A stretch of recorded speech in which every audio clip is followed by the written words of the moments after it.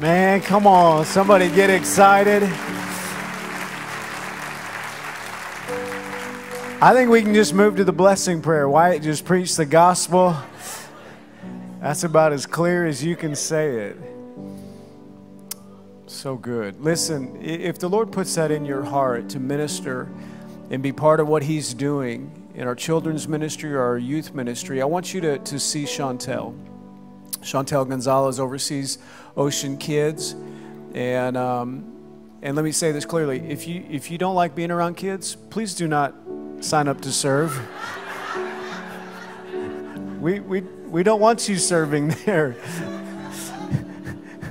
We don't want you to serve out of obligation. We want you to serve out of obedience, what God's putting in your heart. But please step into that. Be a part of what God's doing in Ocean Kids. Would you stand with me? Last week we began this series, There Is More. And I love the word that Pastor Phil had for us, just of a step of faith. And God's going to stir. He's going to speak to you today about what steps need to be that need to be taken from our lives, and what is in front of you and what is in front of us as a body. Our keynote verse is found in Colossians chapter 2, verse 6. It says, "And now, just as you accepted Christ Jesus as your Lord, you must continue to follow Him. Let your roots go down into Him and let your lives be built on Him.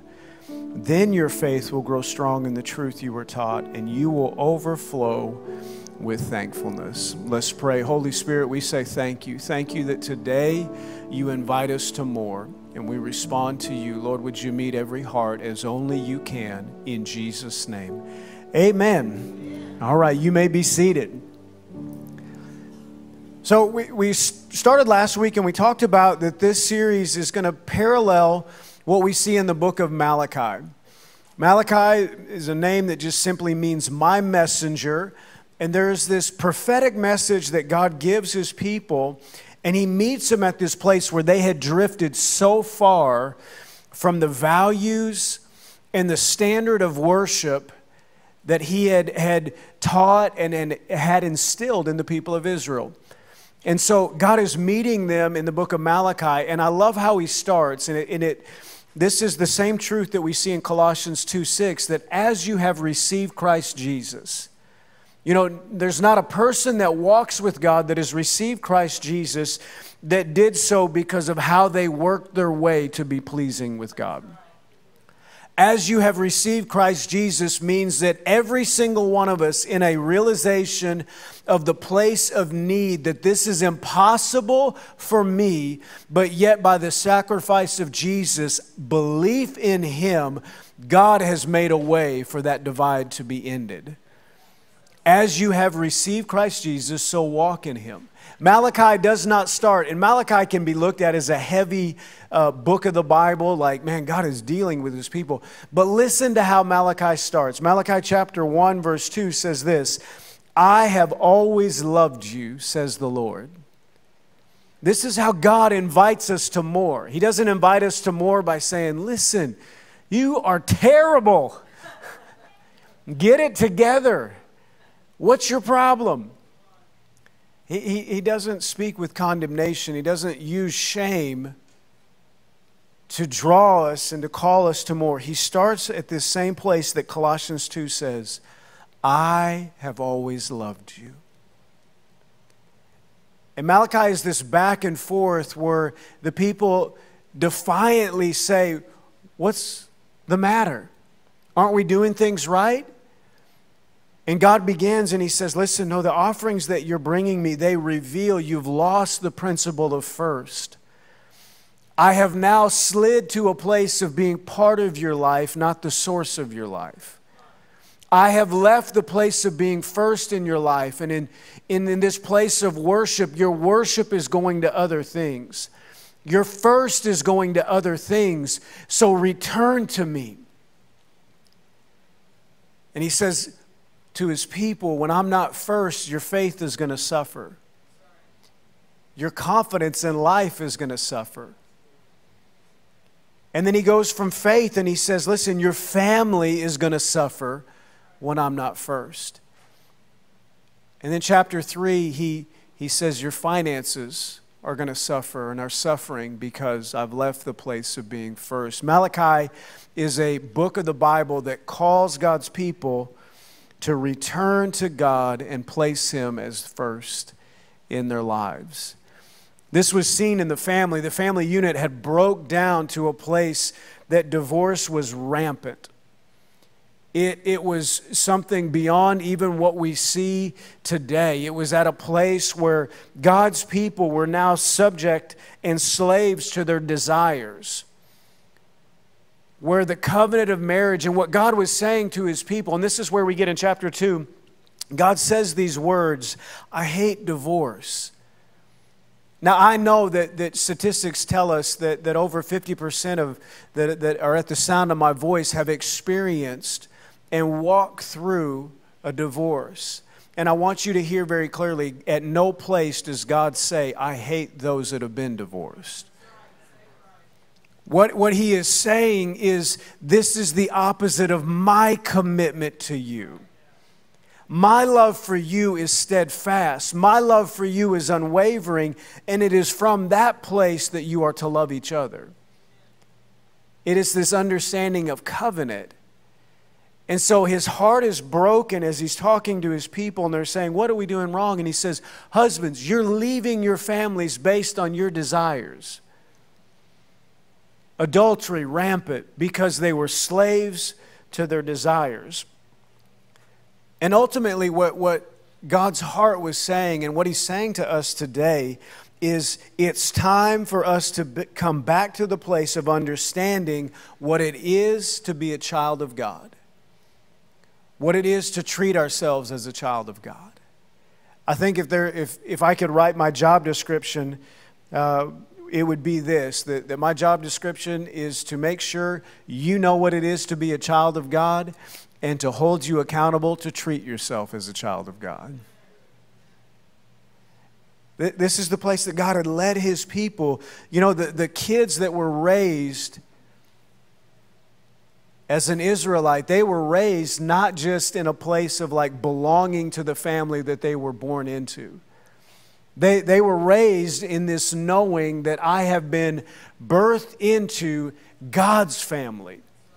Listen to these instructions. This is Deuteronomy chapter 6, verse 1. These are the commands, decrees, and regulations that the Lord your God commanded me to teach you.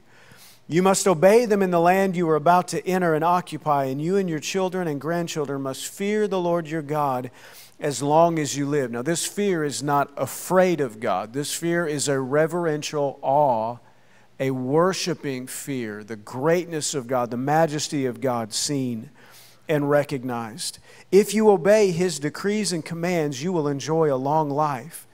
Listen closely, Israel, and be careful to obey, then all will go well with you, and you will have many children in the land flowing with milk and honey, just as the Lord, the God of your ancestors, promised you. The God of your ancestors. See this picture of family. Listen, O Israel, the Lord our God, the Lord alone. And you must love the Lord your God with all your heart, your soul, your strength. And you must commit yourselves wholeheartedly to the commands I'm giving you today. Repeat them again and again to your children. Talk about them when you're at home and when you're on the road, when you're going to bed and when you're getting up. Tie them to your hands. Wear them on your foreheads as reminders. Write them on the doorpost of your house and your gates.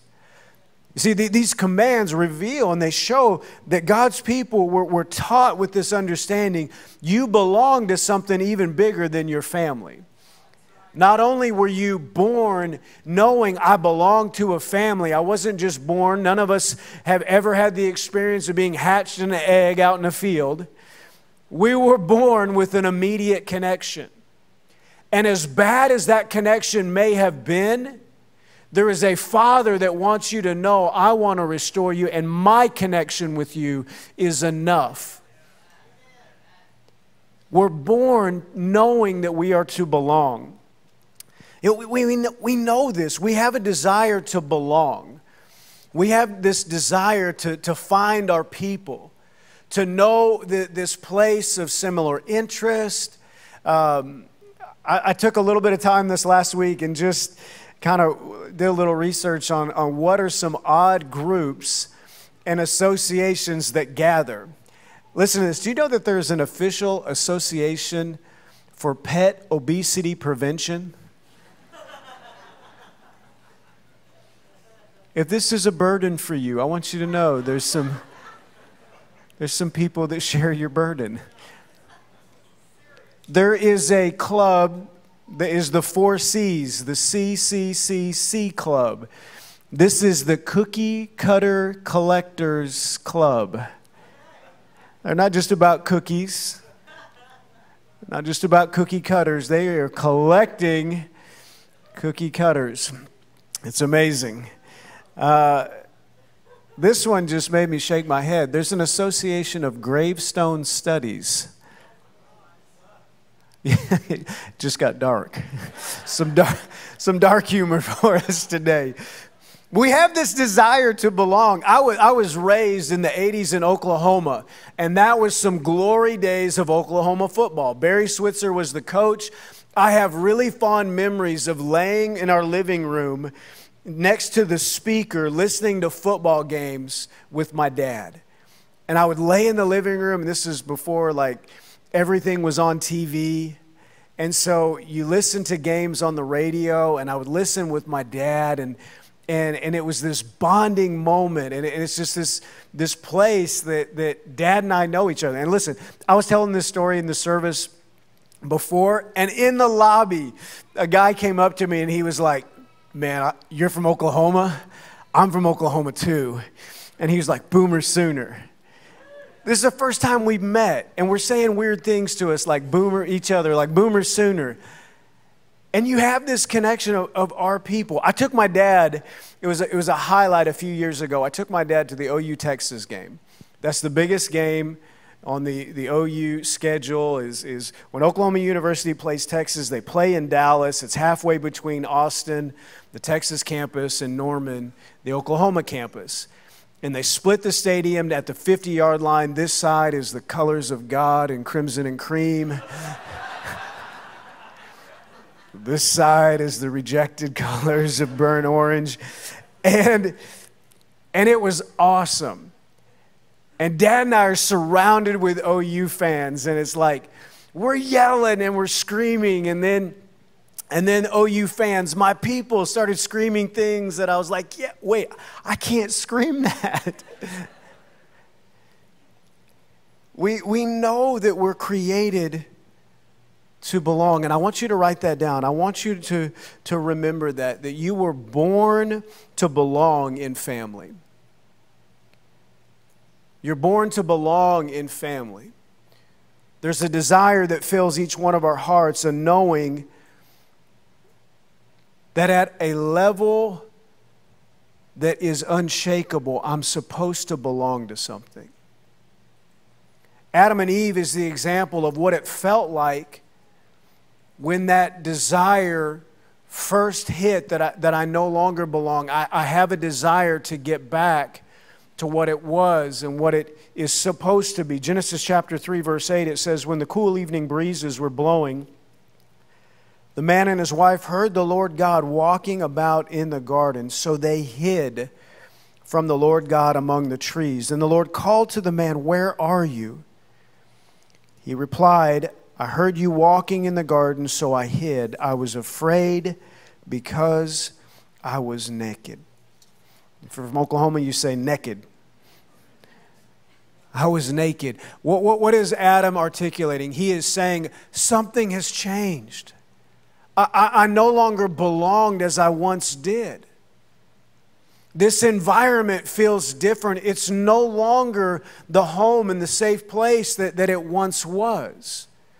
How do I get it back to that place? How do I meet that divide? What do I do because I don't belong as I once did? It's a reality that all of us know. We know that there is this gap that we want to bridge to be home. You know, one of the things that we love to say when we have guests is we want to say, "Welcome home." And we're not saying that because we hold Ocean Church as the ultimate authority of a welcoming place and a family atmosphere. We're saying that because there is no home like the home that God has prepared and filled as His church and His family in this earth. Over 2 billion gather and know themselves as the family of God. It's the greatest force on this planet. It's the only place that true change can happen. You know, if this crisis that we see in this war that's happening in Ukraine reveals anything, it is that the governments of this world are not the answer. The church of Jesus Christ is the answer. You know that in America alone, there are 120 million that gather on the weekends, that step out and gather. That's more than any sporting event, any NFL deal. There are 120 that get out and say, Jesus, you're going to be first in my life. My life will be set by what you say. That is the family of God. That's what we're invited into. David described it this way, the heart of God, in Psalm 68. He said, He's the father to the fatherless, defender of widows. This is God whose dwelling is holy. God places the lonely in families. He sets the prisoners free and gives them joy, but He makes the rebellious live in a sun-scorched land. If we're born knowing that we are to belong, then the reality is because of sin, each one of us have been born knowing we are rejected from family. We know, our hearts know that there is a divide from the holiness of God and the nature of my heart. This is a knowing that each one of us has. It's not a good feeling. You know, many of you know what it is to be rejected at a deep level. Many of you have walked through heartbreak and divorce and division in family, and you know the pain of rejection in relationships. We know this. Life throws these things at us. Many of us know what it is to be in a job and think things are good, and then all of a sudden that job ends and we're rejected from the place that we're supposed to work and provide. We know these places. We know what it is to be rejected. You know, it's interesting. When I was in ninth grade, there was the basketball season ended, and then there was this traveling team that you had to be invited to be a part of. And I got together with my friends, and I remember how awkward it felt because they were all talking about that they had got the phone call. This is before email. So they had all got the phone call that they were part of the traveling team. And I was the only one there that did not get the phone call. And I remember just being like, I just want to be anywhere but here.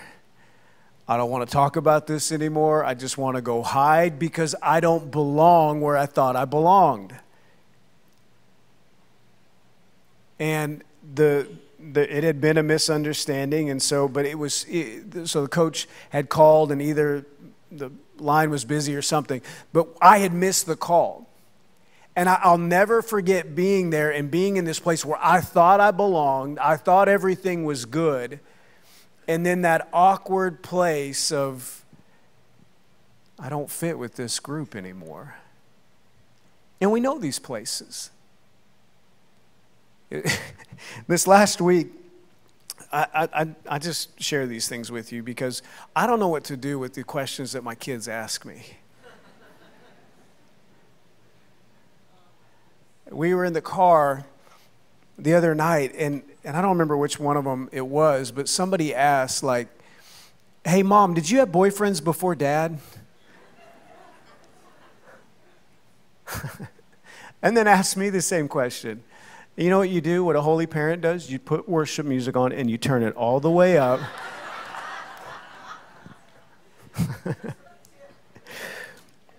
But it's so funny. So Anna and I, you know, as we're talking with the kids about, you know, these things, you go back And I remember being brokenhearted in relationships, not being able to see what was ahead and what the Lord had for me, just knowing the pain. The voice of rejection is so strong. It's so loud. We all know it. But listen, what I want you to hear today, there is not a rejection that you can experience, a depth of pain that you can feel that is equal to the depth and rejection that Jesus stepped in for you. And because of that, our rejection has a place for healing. Our pain has a place of restoration. Isaiah 59:2 says it's your sins that have cut you off from God. Romans 3:23 says, for all have sinned and fall short of the glory of God. Have sinned, past tense. We can look back and say, yeah, it's because of Adam, but I'm doing pretty good right now. And Romans says, no, and fall short. That's present tense. That's today. Paul paints this picture of a bullseye and says the holiness of God is the bullseye. And it doesn't matter if you're a millimeter outside, you cannot hit the holiness of God at your best. All have sinned and fall short. And it's this realization. Jesus told his disciples and those listening in Matthew chapter 5, he said, you are to be perfect as your Father in heaven is perfect.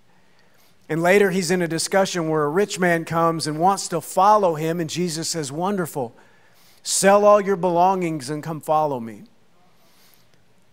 And he couldn't do it. He looked and said, I have this, and whatever that represented to him, whether it was identity, whether it was provision, whether it was protection, whether it was status, he could not let go of that and allow Jesus to be his identity moving forward. Allow himself to be found in Christ moving forward.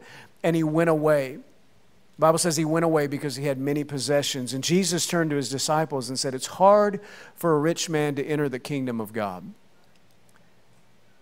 And he said, it's easier for a camel to go through the eye of a needle. And his disciples looked at that and they said, who can be saved then? The picture you just painted is impossible. And that's the message that he wanted them to hear, that yes, it's impossible.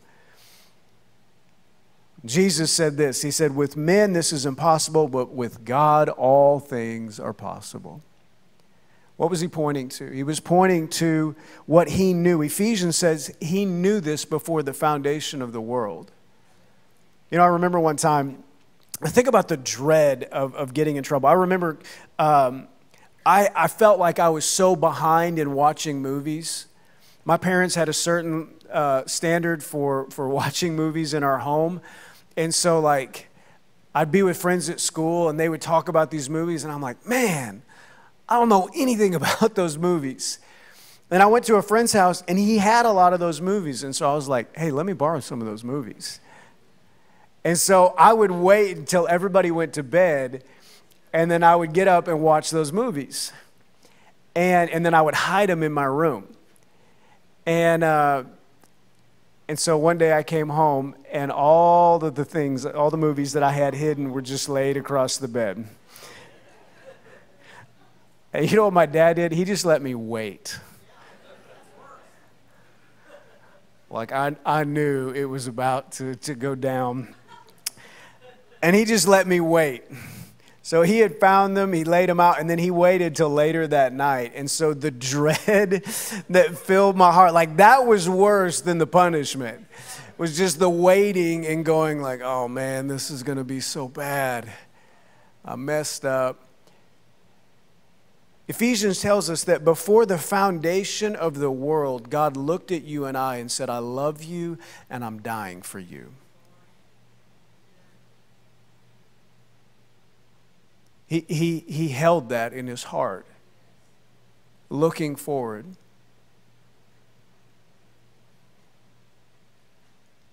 And so this truth that we were born rejected from family wouldn't fall on you and I to make the difference.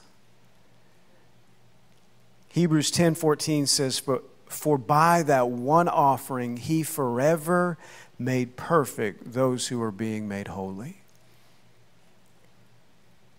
What a statement that Jesus would step into a place of rejection for you and I so that we would be in this place where God would see us as perfect. Like, let your heart just take that in a little bit, that God would allow you and I in our brokenness and on the process of our lives. We know our hearts. We know what goes on in that place. And yet he sees it all and he knows it all. And he says, by the sacrifice of my son, you are perfect before me. Positionally, you are perfect before me. And we go, Lord, but I'm in a process. And you know what we do? We see it this way, like, you know, the arm of the Statue of Liberty that has a spiral staircase that you go up. And we see it like this, like, I'm doing better, I'm doing good, I'm reading my Bible every day, I'm doing so good. Oh, I sinned and I fell, and it's back to square one. But because of Jesus, we don't serve God to please God.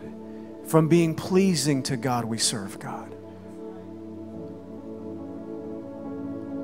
Isaiah 53 is the clearest picture.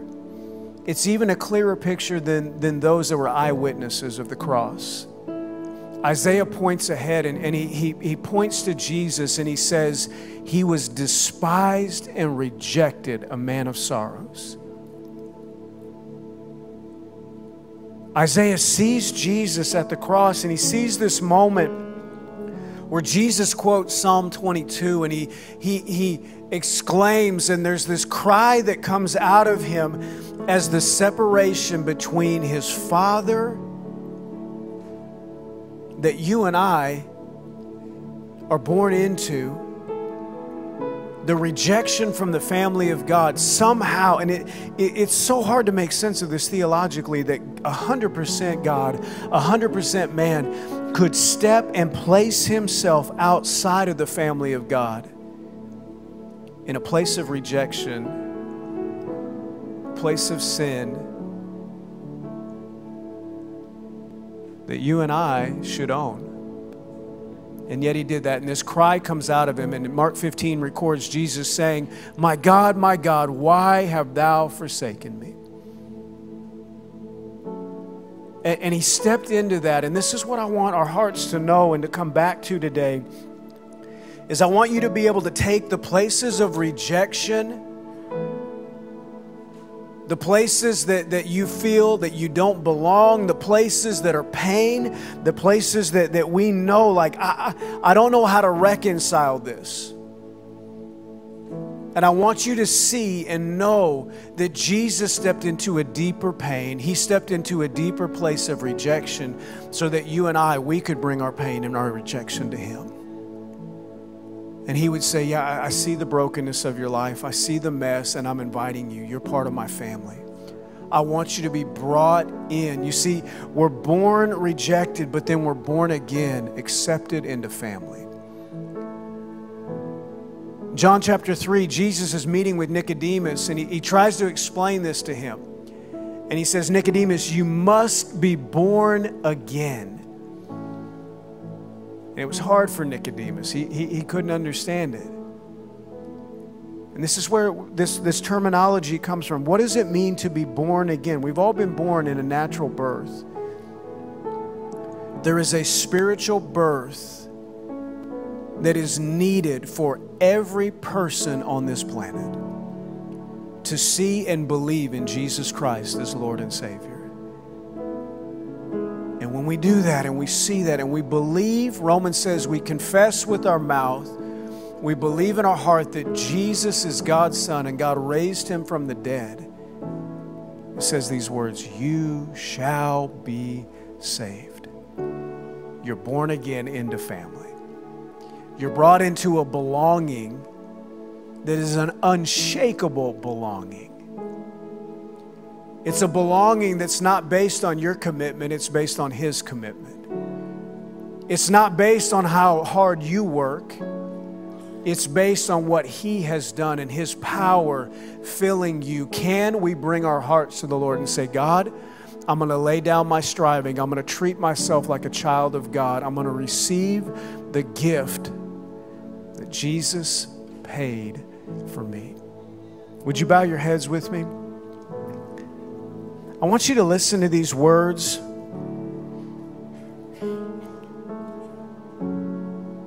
Romans chapter 8, verse 14 says this, "For as many as are led by the Spirit of God, these are the sons of God. For you did not receive the spirit of bondage again to fear, but you received the spirit of adoption, by whom we cry out, Abba, Father. The Spirit Himself bears our witness with our spirit that we are children of God." That's what the Holy Spirit is doing today. He is speaking to hearts today, and He is reminding you. Some of you've walked with God, and yet you found yourself in a place of striving, trying to work your way to be pleasing with God, and He is coming to you saying, no, you are pleasing to me. You don't work your way to that place. You receive it. It's the Spirit of adoption, the Holy Spirit, that God says, I have chosen you. You didn't work your way as an orphan to look right so I would choose you. You didn't work hard and put your best foot forward so I saw you and then I chose you. No, in the depth of your brokenness and your pain, I saw you, I knew it all, and I chose you. As you have received Christ Jesus, so walk in Him.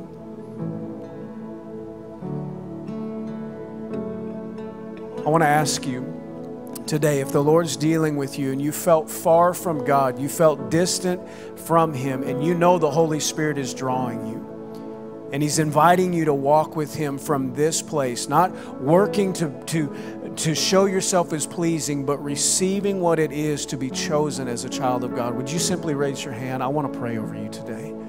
Thank you. Thank you. The Lord's going to remove the burdens of works righteousness. Thank you. As soon as you put it up, you can put it down. Thank you. Thank you. Thank you. See, this is the belonging that's different. You can continue to put your hands up. If the Lord's dealing with you, let Him speak to your heart. God, thank you for drawing us the way that you do. Thank you.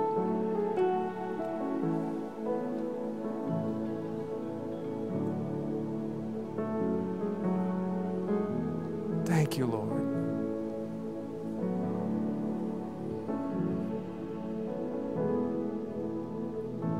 Thank you, Lord. I want to just give just a few more moments.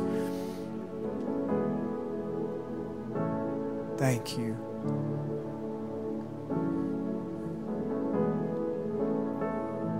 Thank you, Lord. Thank you, Jesus. Would you look up at me? And go ahead. Why don't you just go ahead and stand to your feet? We're going to pray together.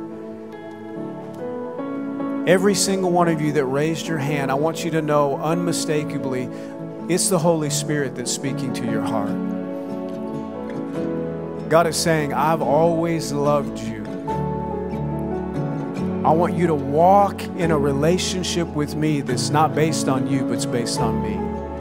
Colossians 2 says your roots are to go down into Him, not you.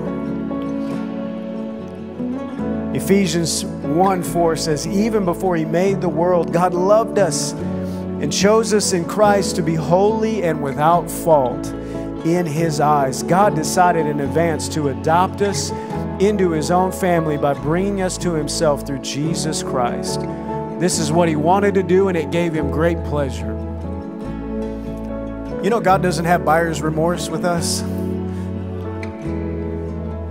You know, Anna and I have these fun conversations. Anna loves to, we'll buy something, and even if we got it on sale, we'll go home and she'll go research to make sure that we got a good price. And if she finds it for a better price, it messes her up. I'm like, baby, what are you doing? I have no buyer's remorse. I'm like, treat yourself, 2022, all the time.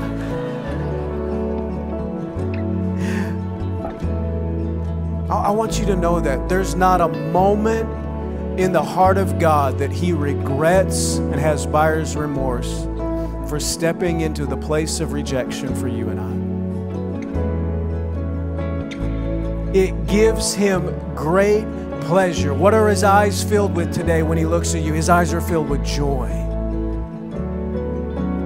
Will you allow your heart to believe it? Will you allow your heart to see His eyes looking at you that way? I want you to pray with me. Every single one, pray with me. Say, Jesus, thank you that you stepped into rejection so I could be accepted. I could be brought in to the family of God. Thank you, Jesus. I believe in you as God's Son that died for my sins and raised from the dead to meet me today, to be the source of life for my pain, my rejection, that I would know your love. In Jesus' name, amen.